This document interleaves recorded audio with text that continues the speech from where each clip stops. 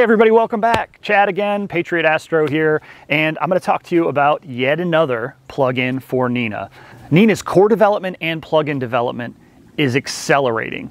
The things we can do today are absolutely amazing, and these plugins are opening the doors to possibilities we hadn't even considered just a few months ago. Remember, all of these plugins are in early development. So make sure you keep Nina up to date, as well as the plugins, and understand you might be running some beta code, especially as it relates to the plugin. Some of these things are just side projects for developers that happen to be astrophotographers. The plugin I want to talk to you about today is Lightbucket.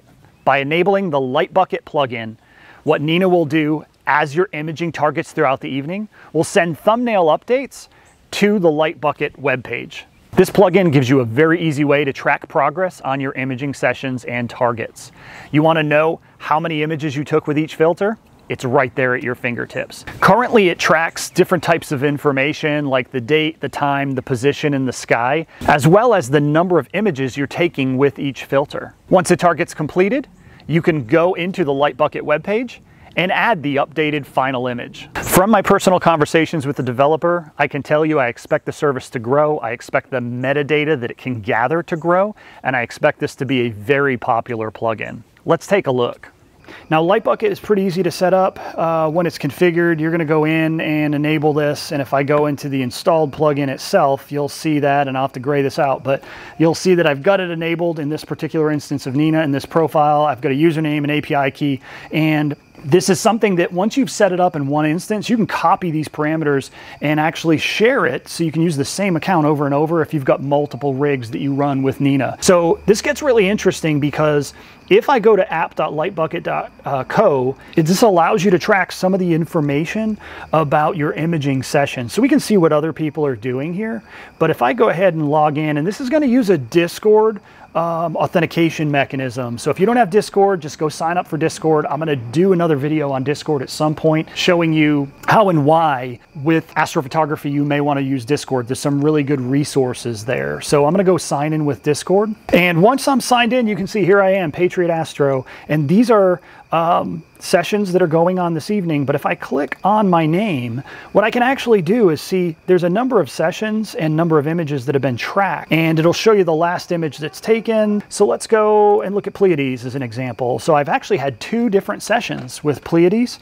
I can see that these two particular sessions were on different dates, and I can see the tracking, right? So I was doing LRGB, but this allows me to track the number of frames and the durations that I used for these images. At some point, I can actually upload images, the final images, and add details as well. The other thing that's nice about this is I clicked from within Nina to get to this app, but you can actually go to app.lightbucket.co, log in, and get to this information from anywhere. So if you have an active session or you want to check it the next day, I don't have to have Nina running. I can actually just go to the app and use it to monitor my active session. I can see the last image that was taken.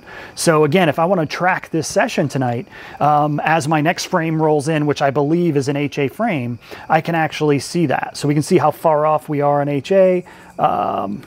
And actually the HA frame may have actually completed. So this is my HA frame. So I can see the HA frame just completed. And if I want to come back, and we can see now I've got an HA frame and I've got an O3 frame. And again, it's just going to track this data. Now this, from talking to the developer, whose name I'll put on screen right now, there are some pretty cool plans about other metadata that we can pull in. We can see there's new features being developed all the time, as well as the ability to like merge targets if you've got different name targets and you want to merge them into one. So there's a lot of different things coming, and if you've got ideas, again, another reason to get on Discord to connect with the developers of these tools and plugins so that you can give them ideas and give them reasons of why they should be doing certain things that may help you and other astrophotographers in this hobby of ours.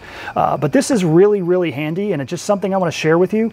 There's nothing you need to do, nothing in your sequence. Just go add the plugin, sign up for the free account, and just enable it in Nina, and it will just start to track this data without you doing anything. So again, pretty handy. It's a really interesting way to go back and see information about previous targets in your history, and just another plugin that I think everyone can benefit from.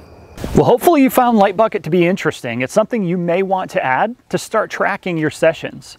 Hopefully this gets you excited about moving to 1.11 if you're not there yet. Between the advanced sequencer and plugins, if you're not there, you're missing out.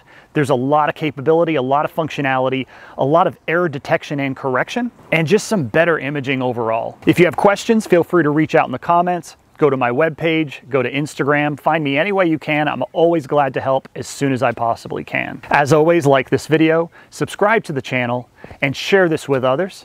And of course, clear skies.